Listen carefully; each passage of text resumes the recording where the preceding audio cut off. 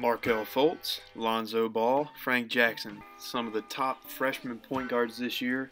Here's a few plays to get a small taste of their games, and we're going to learn a few things for players, point out a few tips, and hopefully show you guys a few moves that'll help your games. First off is Frank Jackson and some highlights from Duke's game versus Kansas. And I just think Frank Jackson is just a solid all-around player. He's got an amazing build, a thick, strong body, and he does some nice things, as we'll see in these next few plays. On the drive right here, notice how low his shoulders get. Frank has the build of a running back, and he also kind of runs like a running back in this clip. Gets his shoulders down into the defender to create that separation. Ends up getting an open shot. Although he doesn't convert, it's a good quality shot. Now, one thing he needs to be cautious of on this floater is when he's running in, he doesn't need to float so far down the lane every time because of the risk of a big stepping up to create a charge. I think that was funny. My voice changed in that last segment because I sped it up in iMovie Editor, but whatever. This next play, we'll see his off-the-ball movement.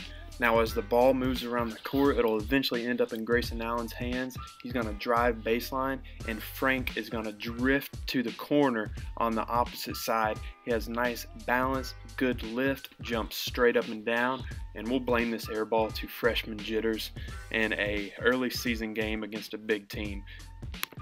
This next play, what I like about Frank is he understands options coming off of a ball screen. So at first he tries to reject the screen, it's not there, and then he tries to split the screen and dribbles off the foot, which should have been called a kick, but maybe he'll get adjusted to that length of college and understand it needs to be a wider gap for him to split playing big teams like Kansas.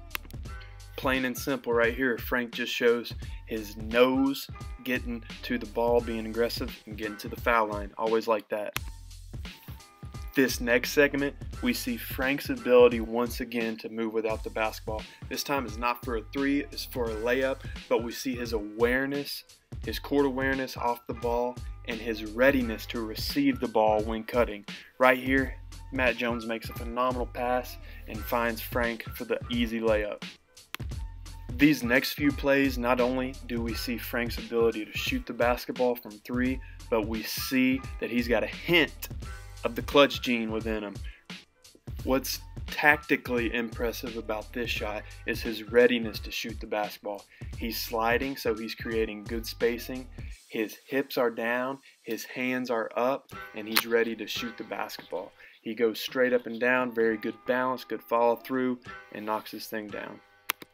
This play, we see Frank incorporate some of the same concepts that all players need to learn in the game of basketball. One is relocating on the three-point wing on a drive. Two is making yourself available, not only open. And third, to be ready for the catch and shoot when you catch it. Once again, his knees are bent, his hips are down, and his hands are up, and he ties this thing up with a big three. Next up in the video is Markelle Fultz, some plays he made against Yale. Now you'll see from these few short clips why there are reasons why many think Markelle Fultz is going to be the first pick of the NBA draft. Very impressive in this play is Markelle's ability to change pace and speed to get the defense on his back and then to finish at the rim mid-air making an adjustment. Although this next play is a turnover off of a tipped pass, we still see Markelle's ability to see the floor. Off of a cross screen here from block to block, we'll see the guy coming off to Markelle's left. Number 4 might have been open off the screen, and that's what Markelle saw. Got tipped and had a turnover, but the vision is there. Markelle shows some snake action kind of off of a ball screen right here where he dribbles back to the middle on a pro hop and gets off a nice balanced shot. This was the funnest play to watch for me because, as you'll see, Markelle draws in 4 defenders and gets by them all. He has a phenomenal right to left crossover, one dribble finish with his inside hand against.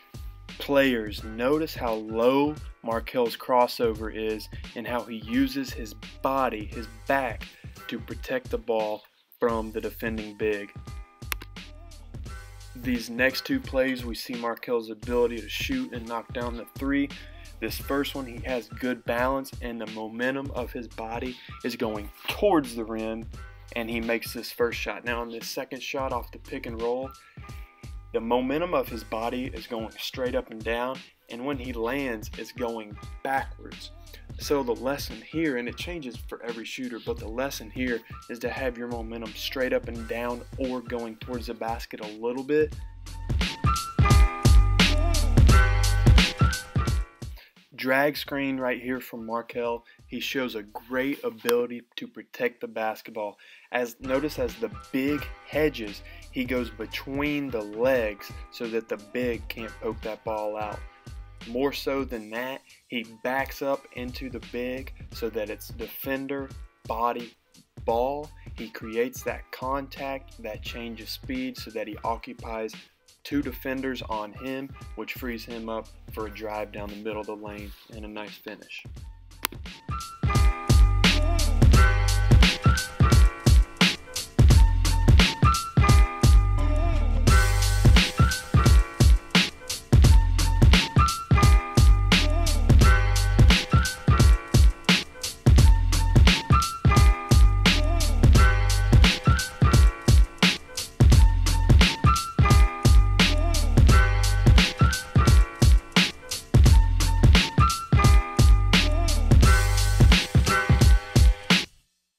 Like any freshman, we're going to blame these two turnovers to freshman jitters early in the season, as just makes a couple bad plays, dribble off the foot and then throws it out of bounds. Now this next play though is a definite positive for Lonzo. Maybe the biggest criticism of Lonzo Ball thus far is his shooting. He brings the ball to the left side of his face to make shots. But what I do like is he's not hesitant and he shoots it confidently. You can tell it in his body language that he shoots with some rhythm. Here we see his ability once again to shoot the ball. Looks like he's going to set a down screen but pops back out for a DHO and knocks down a three. What I like, me personally, is his body language after he makes this shot. What this tells me is I don't think he's going to be a consistent knockdown shooter, but with this type of passion, with this type of emotion, he's got the ability to be a streaky shooter and score points in bunches, in my opinion.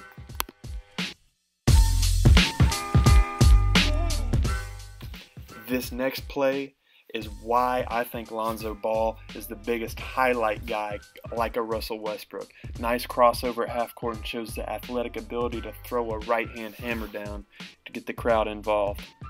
What I also like about Lonzo is, like you just saw here, he has the ability to pass the ball up the floor. He's a good outlet passer. He doesn't always have to take the ball up the court. In this pass from Tom Welsh, we see Lonzo's rhythm once again. Although he doesn't make the shot, he shows just in his body. He's just got a rhythm and he's confident shooting the three.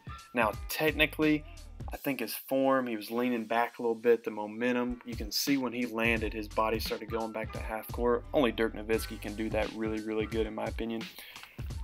So it benefit Lonzo to jump straight up and down, land on his toes, which will be better balance, and hold his ball through for a split second more.